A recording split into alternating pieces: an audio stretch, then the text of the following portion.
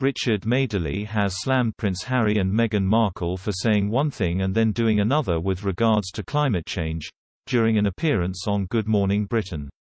The presenter claimed they lectured Brits on flying but made several trips by plane themselves. Speaking to weather presenter Laura Tobin via video link from the studio, Richard discusses the matter as he hosted alongside Susanna Reid. He said the Duke and Duchess of Sussex made a big deal about not flying several years ago but were later reported to have flown via private jet. "I think it's when people are in a position to lecture us go and do something different.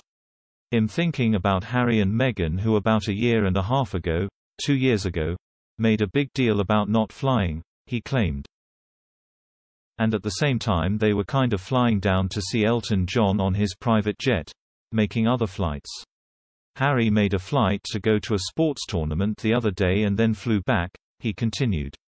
"I think that's when the argument gets shaky. When people tell us what to do and quietly go ahead and do their own thing anyway." Laura explained that flying equates to 2.5% of our global greenhouse gas emissions. She argued that it depends how often you fly, revealing that she prefers to holiday closer to home.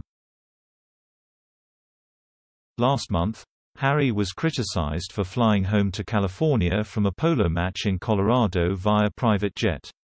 The Sun reported that he was seen landing in Santa Barbara following the charity event. During a chat with Oprah Winfrey earlier this year, the 37-year-old royal spoke passionately about how the world was being affected by climate change. "Kids growing up in today's world, pretty depressing, right? Depending on where you live, your home country is either on fire, it's either underwater, houses or forests are being flattened. Climate change is really playing a part in this." Prince Harry previously said that everyone's carbon footprint can make a difference in the fight against climate change. In a previous Instagram post warned, "With nearly 7.7 billion people inhabiting this Earth, every choice, every footprint, every action makes a difference."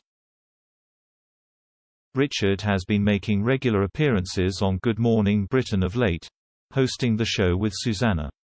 He took to Twitter at the weekend to thank viewers for their support.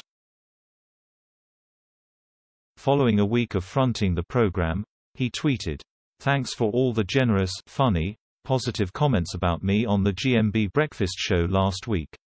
And for anyone who felt the opposite way. I'm back on it next week, too. I can only apologize. See you all on Monday." He added in view of his 217,800 followers.